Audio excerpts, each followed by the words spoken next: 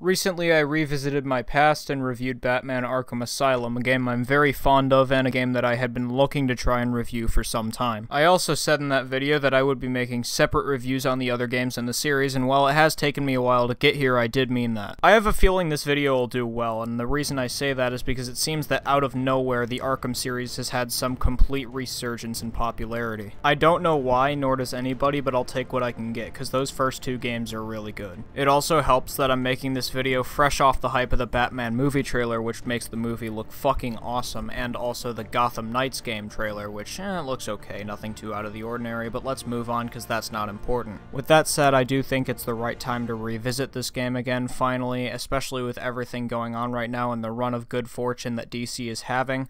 I think that this is still held in very high regard and considered one of the best superhero games ever made, if not the best, even despite a certain PS4 game. This is also one of the Arkham ports that actually worked that I was able to play. I had to play Asylum on console because the Steam version wouldn't boot up for me at all. I'm also probably going to play Arkham Origins on PC rather than the console version because apparently Warner Bros. Montreal actually knows how to handle a port. But with that said, let's get into this video where I talk about and review Batman Arkham City. Despite how it may look, compared to most games now, and even at the time, Arkham City really didn't take that long to develop at all, which is even more surprising to me considering that it's an open-world game, unlike its predecessor. Rocksteady were brainstorming ideas for a sequel several months before Arkham Asylum's eventual completion, which explains why there are numerous Easter eggs in that game that hint at a sequel. Arkham Asylum came out in August of 2009, and the pre-production on Arkham City began several months earlier in February of that same year. They also had the same people in charge of Arkham Asylum, Stephen Hill and Paul Crocker. They also wanted Arkham City to be darker than its predecessor, which it was, and that's really no surprise considering the darker undertones and atmosphere that this game has in comparison to Arkham Asylum. They also wanted to introduce the Batmobile as a base mechanic for the game, but then cut it in mid-2010 after realizing that the physics for it just wouldn't work, something that they completely disregarded a few years later with Arkham Knight. I also stated that Arkham City was open world, and it would be the first in the Arkham series to be open world out of all the rest of them. Stephen Hill said that Rocksteady included the open world because they wanted Arkham City to give the game that Batman and Gotham feeling that Arkham Asylum didn't exactly deliver. Arkham Asylum is more of a semi-open world game than anything else. Rocksteady really wanted to expand the series with Arkham City into being huge and of much more replay value, hence the name Arkham City. Letting the player roam amongst the gloomy streets of Gotham gave them something new to explore, as well as giving the gliding mechanic a tremendous new amount of use. They also wanted to showcase more villains that Arkham Asylum either didn't focus on as much or at all. There were even talks amongst developers at Rocksteady of a multiplayer element possibly being in the game, although to be honest I'm not sure how that would have worked out. A sequel to Arkham Asylum had also been rumored for a while, as early as mere weeks after Arkham Asylum's eventual release, and it was pretty obvious that it was going to happen given the hints in that game. The game hadn't officially been confirmed until August 5th, 2010 when Rocksteady officially announced the sequel, Batman Arkham City, on their website. Arkham City was marketed to appeal to people outside of the superhero game's typical fandom. As I said, this was a stacked time for games and also the height of the 7th generation, with exciting new releases coming left and right like Skyrim, Red Dead Redemption, Fallout New Vegas, and the massive announcement of Grand Theft Auto 5, as well as the beginning of oversaturation in the shooter market, with games like Modern Warfare 2, Halo Reach, and Bad Company 2. Arkham City wanted to differentiate itself from the typical beat-em-up while still retaining the core elements of what made Arkham Asylum good in the first place. They also announced a single-player fighting game spin-off for mobile called Arkham City Lockdown to release alongside Arkham City a few weeks after. After a significant amount of time had passed, Batman Arkham City officially released on October 18, 2011 for the Xbox 360 and PS3, with the PC port releasing a month later and the Wii U port a year later on November 18, 2012 as a launch title for the console in North America.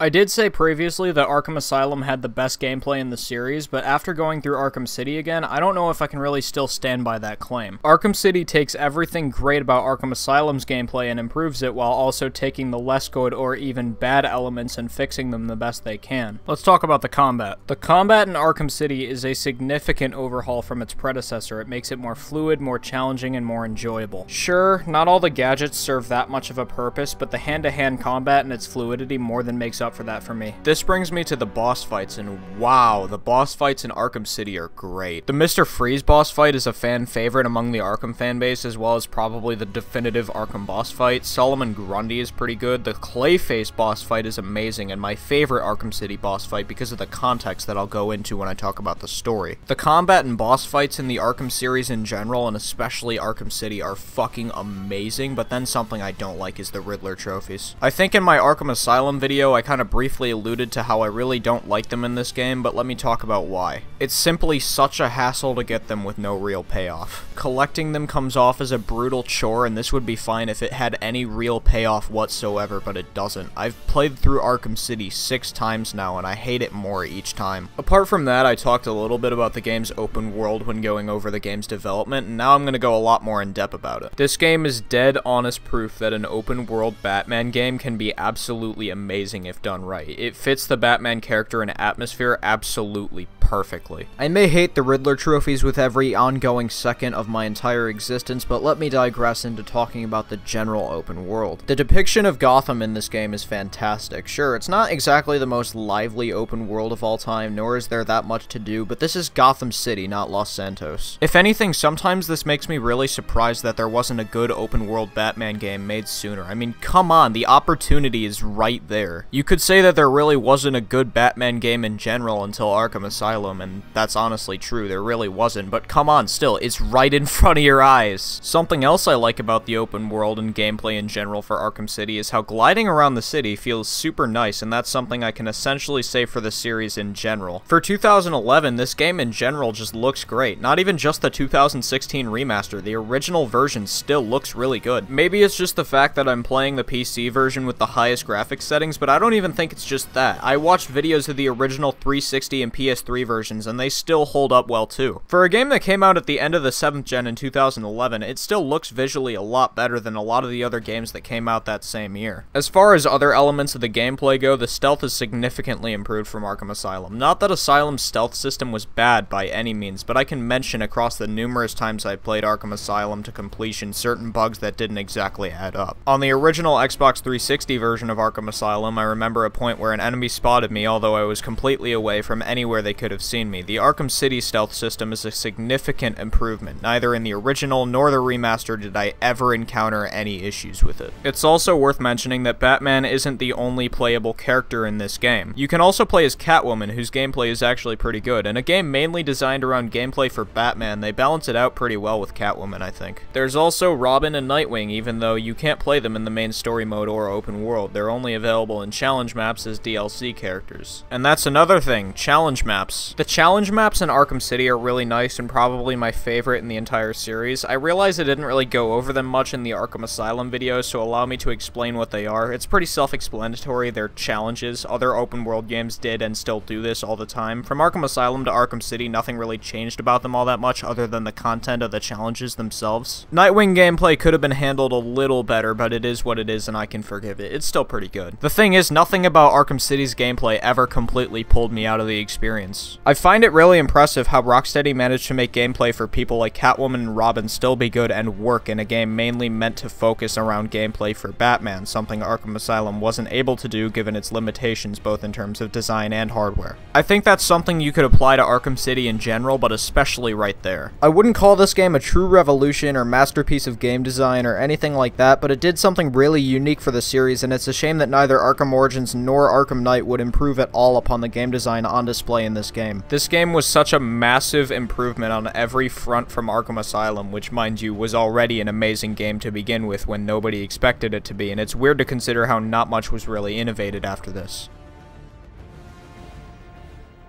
The story displayed in Arkham City isn't just the best story in the Arkham series, but one of my favorite stories in a game in general, and I genuinely mean that. I feel like it's played off the same way something like a typical franchise, trilogy, show, or whatever usually is. The first installment, so in this case Arkham Asylum, is played more safe to set boundaries to be broken by its sequel. This is what happens in a lot of cases, some certain examples being A New Hope to The Empire Strikes Back, Combat Evolved to Halo 2, Mass Effect 1 to Mass Effect 2. The classic way to set up a sequel before it actually happens is to end your story on a memorable note and then pick up on it with the momentum in your sequel to make sure it works and the story is good. And oh my god, Arkham City's story is fantastic. It takes that classic Batman comic feel that Arkham Asylum had and turns it into an edge-of-your-seat thriller that keeps your attention to the end credits. Once again, it brings back the cast from Batman the Animated Series and Arkham Asylum, and it's also written by Paul Dini, the lead writer from Batman the Animated Series. I'm gonna go over the actual content of the story now, so in case you for some reason haven't played this game, this is a spoiler warning, go play the game. Anyway, for the real premium member Club Penguin VIPs who have actually played the game and finished it, here I go with the story. So 1 year after the story of Arkham Asylum, the mayor of Gotham City, Quincy Sharp, is like, yeah, we need something bigger than an asylum to hold these guys, let's get something different. And so he closes both Arkham and Blackgate and purchases Hotel Trivago's worst-rated one-star slums in Gotham and makes it into a giant prison called Arkham City, obviously hence the title. He puts it into the hands of a man named Hugo Strange, someone who's secretly manipulating Sharp with everything and also has a secret military force called Tiger to guard him. Also, the Joker is still suffering from a disease he got after taking the Titan formula at the end of Arkham Asylum. Don't do drugs, kids. I also want to mention that the voice acting in this game, especially from Mark Hamill as the Joker, is off the fucking charts. That actually is pretty funny.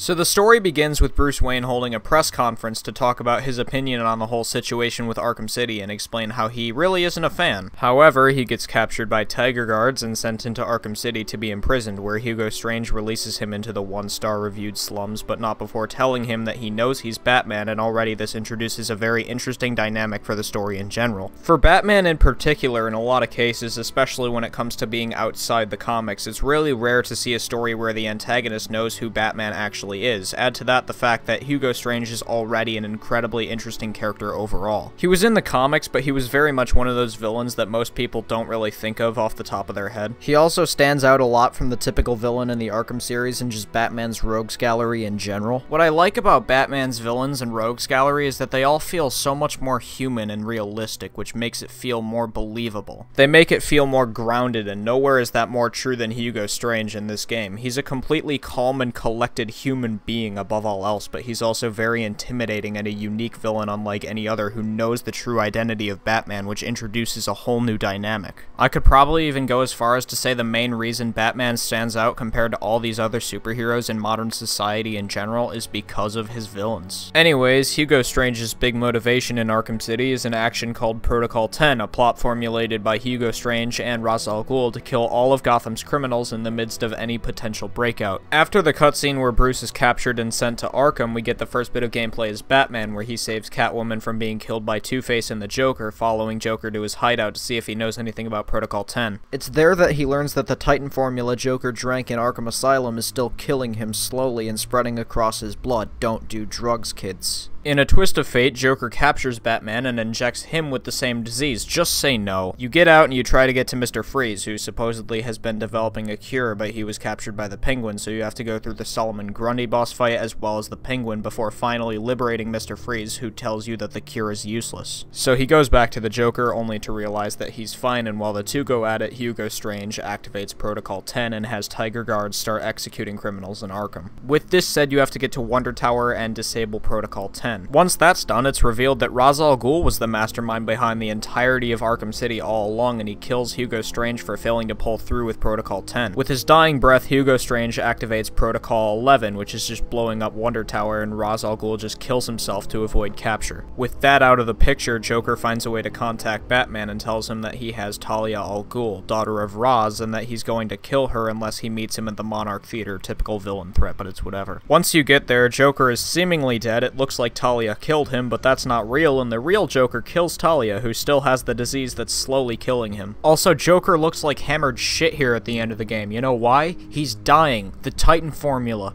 Steroids. Drugs. Okay? Don't do drugs. Don't do drugs. This is your brain. You see it? You looking at it? Good. That's your brain.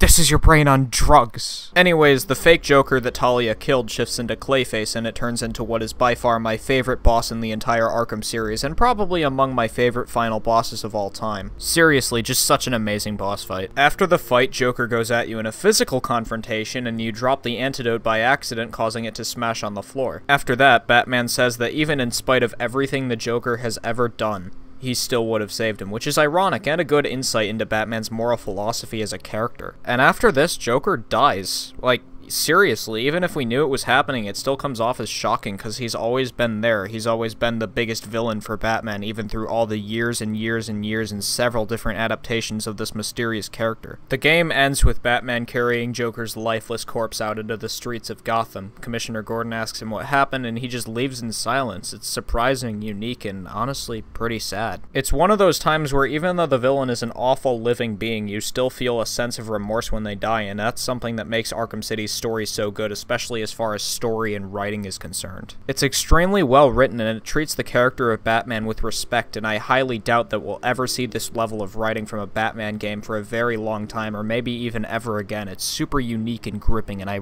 really, really love it. Upon Arkham City's release in 2011, it received unanimous praise and approval from those who played it, both fans and critics alike. Many people praised the game for its improvement upon Arkham Asylum, highly approving of the story as well as elements of the gameplay like the combat, open world, and boss fights, how it makes you feel like Batman. It won multiple Game of the Year awards, got a 10 out of 10 by Game Informer, as well as a critic score of 94 on Metacritic with a user score of 8.8. It got great reviews from reviewers of all sorts. It sold 12.5 million copies as of July 2020 and was also the fourth biggest launch of 2011, only beaten out by FIFA 12, Gears of War 3, and LA Noire. The game also got remastered alongside Arkham Asylum in 2016 for 8th gen consoles and the Return to Arkham collection, and it fixed a lot of the bugs. It was a really well received game that's still held in very high regard to this day, and I completely understand. In the end, is Batman Arkham City still the greatest superhero game of all time? I honestly think so, and I'm allowed to say that. It isn't even the nostalgia, because now I like Arkham City more than I even did previously, and reviewing the second half of the series is going to be pretty interesting. Anyways, that's all I have for you today. It's Labor Day tomorrow, so I'm going to take a day off from working on videos. My name is Johnny Seizure. I hope you guys enjoyed this video. More on the way. I will see you guys soon.